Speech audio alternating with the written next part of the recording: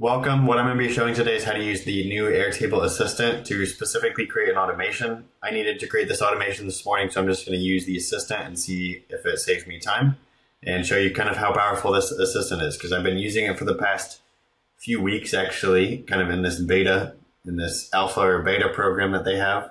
And it's been pretty powerful. So excited to show you this today. If you haven't met me yet, my name is Ben Green. I'm one of the co-founders of Optimize.is. All we do every day is help people build things in Airtable. So if you want help or you just want a second set of eyes on what you built, feel free to schedule a call down in the link in the description. Just go to our website, book a call, and we'll help you out. But what I'm going to do is I'm already in an Airtable base, and if you don't have AI enabled, you will have to go enable AI. But once you do, you have access to this AI assistant. So when you click on that, it opens this little chat bot up here.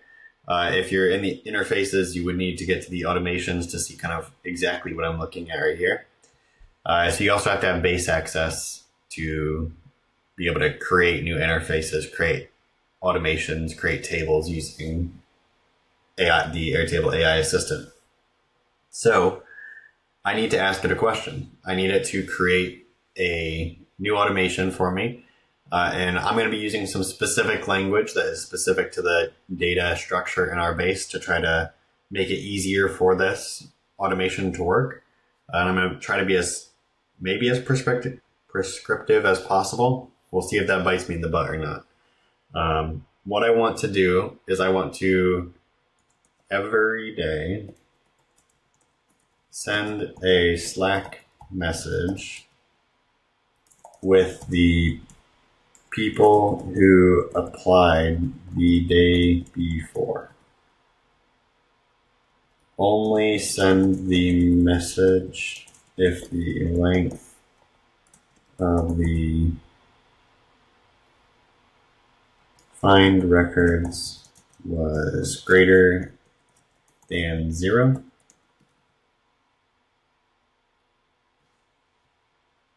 Applied were created in the team table the day before. All right, so every day I'm going to send a Slack message with the people who applied / were created in the team table the day before. Only send the message if the length of the find records was greater than 0.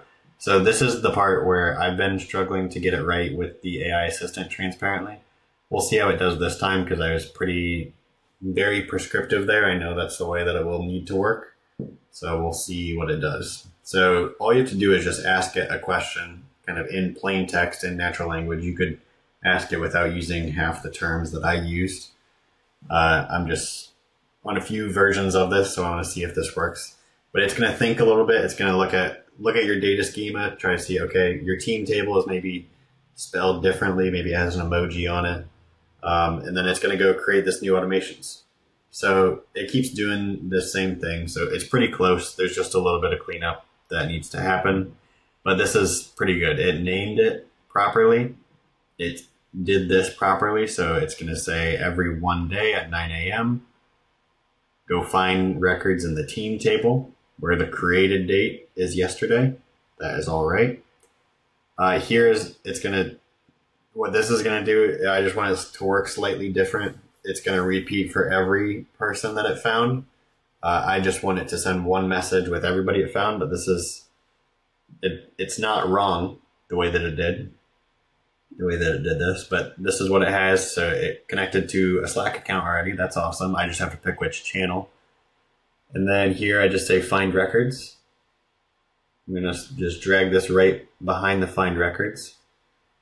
And we're going to delete this group because what you can't do in Airtable is you can't have a repeating list and a repeating group. So we just have to make a minor edit. This is just my personal preference on the way that I want this automation to work.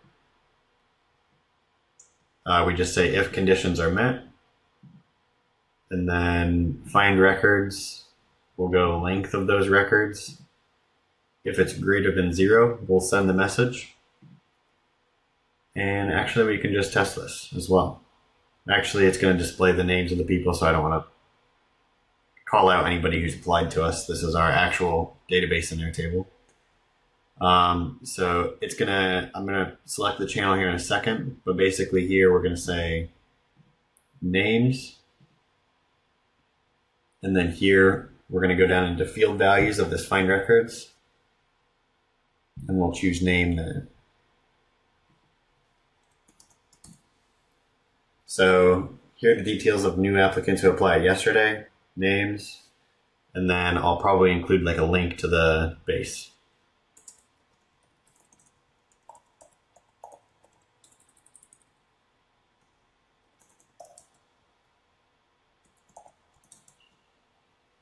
And then I'll just include a link there. Other things I usually like to do is I like to update the bot name here to be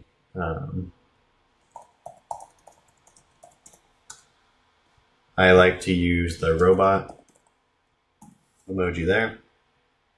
And then I'll generate a preview and turn this on. All I have to do is select the Slack channel. So that's how easy it is. This would have taken me probably twice as long to create in the past. Now, there's sometimes a few tweaks you have to make, but it gets you most of the way there. So that's pretty cool.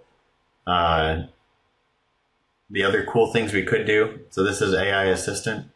The other cool things we could do is we could use the generate with AI step that exists natively just within Airtable's automation steps. And we could generate a text to maybe summarize all of the data about the applicants.